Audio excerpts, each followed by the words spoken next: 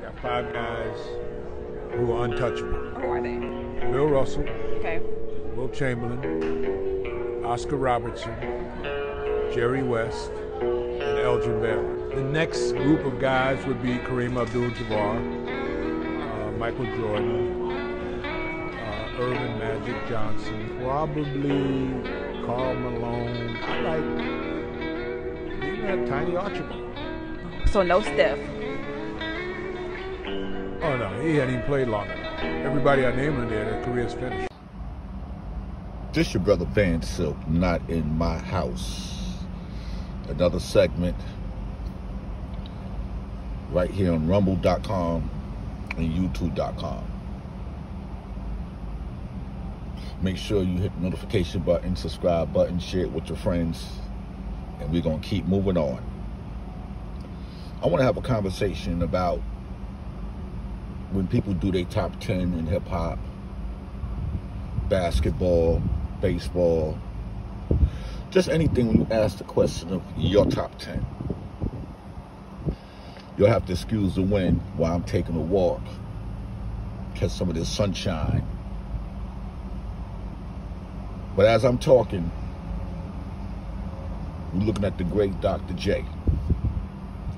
Now, before I came on, Dr. J gave you his top 10. That's his list. He's entitled to have that list. If you would have asked me who was my top 10, I'm entitled to that list. That's my opinion. But let me say this, before it gets to hip-hop, because a lot of people are not knowledgeable about hip-hop, I always say hip-hop top 10 should be broken down into generations.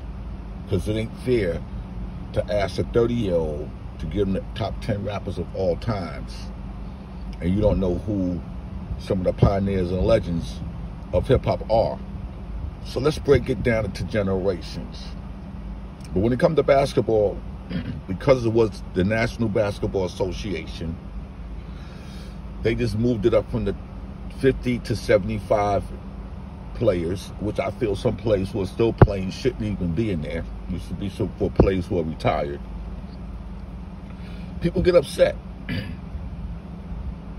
Why you don't get upset at Dr. J and his list? Those are the 10 players that is in his top 10. Some of y'all get mad because LeBron is not in there, or Steph Curry, people who are still playing, or even Kevin Durant. Y'all can't do that.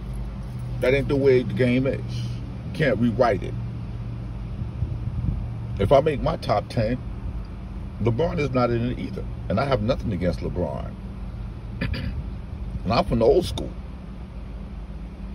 But if I made my top 10 of my generation, I'm probably have to include a Walt Frazier and Urban Road in my top 10. I have to include Kareem Adbul-Jabbar, Dr. J, Magic Johnson.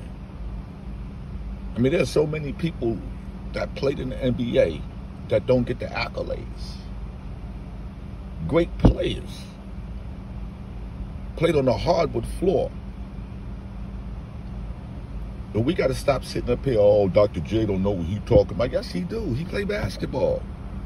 Just because you don't like the top 10 he made, that's like asking him what's his top 10 female black actress of all time. He might say Dorothy Dandridge.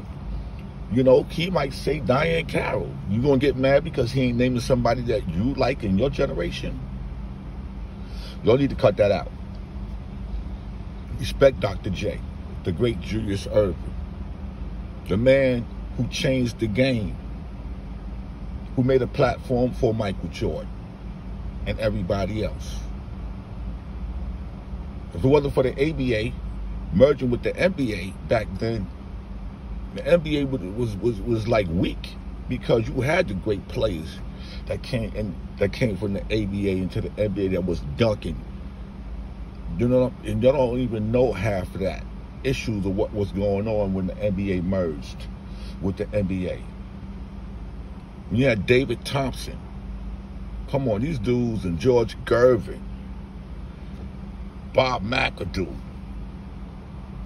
you know, a lot of the teams that's in the NBA now came from the NBA, from the ABA.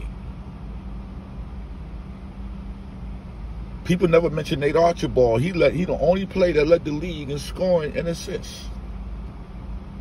Sacramento Kings, they used to call him Nate the Skate Archibald.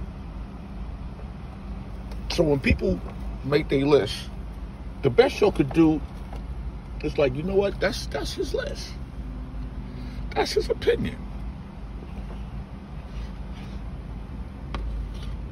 This your brother Van Silk, not at my house, with Van Silk.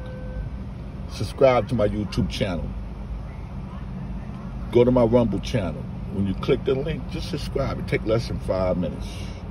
I'll be dropping knowledge. Shout out to everybody in the 50th anniversary of hip hop, which started August 11th, 2023, until next year, August 11th, 2024. I'm out.